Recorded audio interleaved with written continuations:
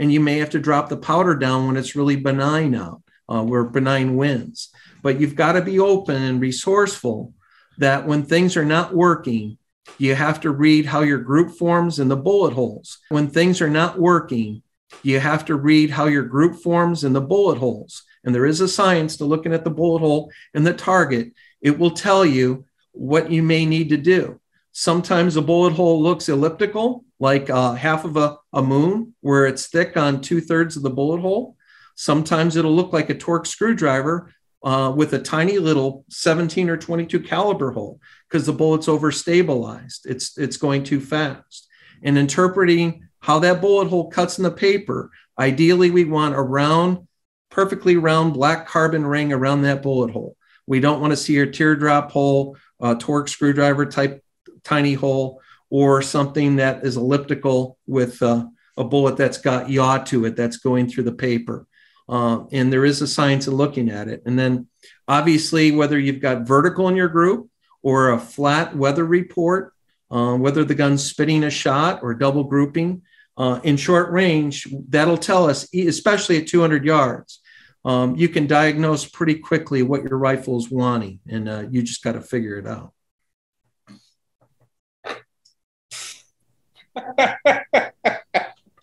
That was amazing. Everything you just said about groups and reading groups. Man, I gotta take a minute to take all that in. So, all right, you touched on something that I literally about a week ago I covered on my Patreon for my Patreon supporters, which is a flat weather report. Mm-hmm. I showed them two groups, and I shot these at 1,050 yards because I do long range, right? Right. And I had one group that was 4.3 inches total, 4.3 inches. Mm-hmm. I had 3.5 inches of vertical, and overall was 4.3 inches, but I think it was 3.5 inches vertical, 1,050 yards, right? Mm-hmm. And then I showed them another group that had like, I'm going to say an inch of vertical, but it was 11 inches wide. Yep. And I said, okay, which one? Mm-hmm. And a lot of people said, well, the flat one, obviously. No, yeah. Look, and, the only thing that's important, ugly small groups win. I don't care how pretty that flat weather report looks. So many people, and literally every week, people will text me pictures of their group. What do you think?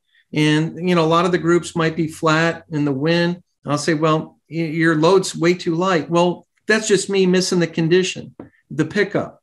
Yeah, you're right. You missed the condition, but your tune did not help you, where the load was just not fighting the left of the pickup of the wind. Here's the breakdown, Eric, that I try to counsel or teach people when I do a class. There's, I think, 7 different group formations at 200 yards that will tell me when I'm shooting what I need to do. If you give me a little latitude here, I'll explain them to you. If I'm shooting vertical, I never really want to accept vertical as part of my group size, where it's touching 2 rings, unless conditions are extreme with maybe a headwind, tailwind, to where you can't really prevent some of that. A lot of that can be tuned out with head and tailwind. As a general rule, I don't like to see my group touch 2 rings at 100 or 200 yards. If I have that vertical, it's telling me my load is too light. Okay. I bump up in powder, maybe 3/10. It all depends where I'm at, but I go up in powder. Now my group starts shooting flat. I get the proverbial weather report. Now the load's a little bit hotter. The gun's shooting flat, but the 2 worst groups really that you can shoot today is a flat group and one that has diagonal to it. They measure the biggest. So that I want to stay away from. All right. So if I go up in powder beyond the weather report, now I get to the holy grail where the group starts cutting the wind left and right, and the group is a round circle, which is what we want. You get a little bit of vertical to it, and it's cutting that wind. Okay. Now, if I continue to go a little hotter, now I start seeing 4 in 1, where I spit a shot. Now, this can be caused by maybe seating depth being off a couple thousandths, But a lot of times, this is the first red flag to say, hey, the load's a little bit too hot to where it's going to spit a shot.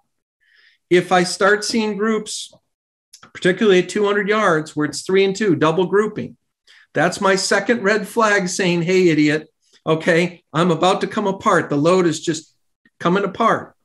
And then, which is the ag killer, is where I get the splatter, where I've got 5 bullets that are tiny. The bullet holes are small, not big, but they're tiny, and everyone is going in their own direction. That's just way too hot. So based upon one of those groups at 200 yards, that's how I kind of diagnose what I need to do with the load. And you can take it to the bank. And in short range bench rest, it's pretty good indicator of what needs to be done. Again, some of that can be mitigated with moving that bullet a couple, 2 or 3 thousandths if you're losing a shot. But a lot of times, based on vertical or weather report, you just need more powder. Wow. Well, so I'm literally speechless. I'm trying to process this. All of that made sense. That's the beauty about this. You talked about seating depth because, we preload everything, right? So we have no choice but seating depth or tuner, right? And obviously the tuner is the easiest. That's why there's so many tuners in FLS. But seating depth is, before tuner, seating depth was the go-to solution, right? And I've told people that 3 thousandths of an inch makes a world of difference. And a lot of people don't believe it. They say, they won't do anything. 2 thousandths or 1,000ths. Yeah, it's can make a big difference. So this is back to seating depth. And I understand you guys are shooting totally different setups, but typically how wide is a node? How wide, for example, if you have a seating depth and you say, I know for a fact I can move in or out X amount and nothing's going to happen. How wide are nodes typically? Okay, great question. And here's the pucker factor. Anytime I put a new barrel on, what I'm going to try to do before I put that, or after I put that barrel on, if I've got time, which a lot of times I don't, I'm going to fire form that case, one case, a couple times, break it in the barrel. If I have the time, I'll take the barrel back off the gun, and I will take one of the fire formed cases that's been shot a couple times, and I'll make up a dummy cartridge with that case that's been shot in that chamber. I will seat the bullet long, and what I'll do is hold the barrel vertically, and I will take that dummy case and put that dummy round into that chamber. And then with my fingers, I will try to pull that dummy round out of that chamber. And with that, I'm going to see if there's some stick to that bullet. And it's going to be in the land, so I'll be able to feel very clearly that that bullet's stuck in the lands. I'm going to keep moving my seating depth back about 2 thousandths at a time. And this takes a little bit of time. But all of a sudden, you're going to have grab from all these seating depths. And then all of a sudden, that dummy cartridge, that bullet, is just going to sit there without any resistance or scratch. If I move the bullet out 1 thousandths, it'll start to grab in the lands. That is what I deem my stick point. And I will record that down in a notebook, how many rounds I may have that on that barrel. And then from that stick point, I generally will work back 1 thousandths, 3 thousandths, 5 thousandths, 7 thousandths, 9 thousandths. And I will shoot 2-shot groups at 100 yards. Here's the pucker factor. As I'm shooting 2-shot groups in a consistent wind, I'll shoot 2 quick shots. The wind doesn't have to be perfect because I want to test the quality of the barrel and bullet combination. But I will start seeing on my targets these nodes where it'll dot up into maybe 1 bullet hole, and then it'll come apart or it'll elongate. And the better the barrel, every 2 thousandths, I can look at that barrel quality and know how much node that window, that tuning window has. A lot of barrels, every 6,000ths, you'll find a tuning node. But Wayne Campbell, who's on our team Vitivori, Wayne went to the IBS Nationals a few years ago, and a friend of mine was over at his house. Wayne's got his own range. He called me up and he said, Neary, we're in trouble. I said, why? He said, Wayne put on a barrel, new Bart line, and he shot 2 shots with 4 different seating depths, 2,000ths apart, and they were all single bullet holes. Wow. And Wayne went out to win the 2, 3, and 4 gun. And it's like, oh, Andy, geez. The reason I got excited about that is because I've been telling people for years that, at least in my experience, seating depth nodes are about 6,000ths wide. Mm-hmm. On average for what I've mm-hmm. seen. So I absolutely tell them you do not want to do 5,000ths increments, and you absolutely don't want to do 10,000ths increments, because mm-hmm. you'll never hit it. You just keep skipping over, right. And you'll never find it. You might just land where mm-hmm. it shoots well. I said, but you might land on the ragged edge of that node, and now you're just looking for trouble. So you need to comb the seating depth node to be able to mm-hmm. find not only the node, but the bounce, where it starts, where it ends, right. and then you stay in there. Now, it's always pure joy when you start seeing good seating nodes 2,000ths apart where they're trying to double up. Right. And it's bad when you don't see consistency where maybe it's beyond 6,000ths or just one every 9,000ths. That lets you know that you're going to have to stay on top of the load, and it's going to be hard to get really that barrel to perform, to its peak potential. That really is a great acid test to the quality. What about, and you've seen this, what about that 0 group surrounded by 2 blobs? A lot of people fall for that. They just. Yep. Great question. The same guy that I shoot with, when he was a new shooter, we went to a match at Fairchance, Pennsylvania, and he didn't want to change his load through the day. So I said, all right, when you're done with this aggregate this morning, bring me your targets at lunchtime, and let's lay them out on the table. If you're going to shoot that same load of powder, which was Vitivori, he was shooting, I think, 29, 1 or 2, we'll lay them out.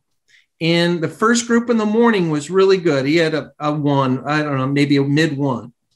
But in the second, third, fourth, and fifth group, where he didn't change the load, you could see how the group started getting vertical and it started getting horizontal as that morning went on, and it got a little warmer because powder burns by weight, not by volume. And he was just dropping it with a Harold's or a Neil Jones powder measure. And I told him, I said, what is this showing you? He's like, oh my gosh, this is really a great learning test. My groups went to hell, and because I didn't change the load. I said, okay, now your powder was 2 to 3 tenths heavier in that morning. Okay. And real quickly throughout that morning, as it warms up, that moisture is coming off the weight of that powder. So your powder is getting lighter, and you're throwing by volume, not by weight, with a Harold's or Neil Jones.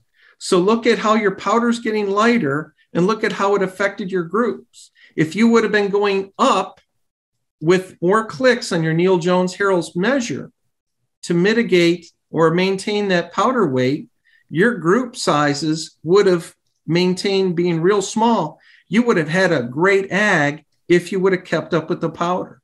And a lot of people, I've done this numerous times, that if you have someone that refuses to go up and load, and I know you guys are preloaded, Erik, for your F class, but in us, we're loading on the fly because of change in wind and conditions. Right. But you can see very clearly, how the gun comes into tune and then goes out of it. Or conversely, if you were too hot in the morning and you don't change the load's getting lighter, the gun comes into tune. But the other thing is a segment to your question. If you also look at trending, look at how your groups are forming or your size of your groups. A lot of people don't pay attention to this until I point it out. And I'm feeling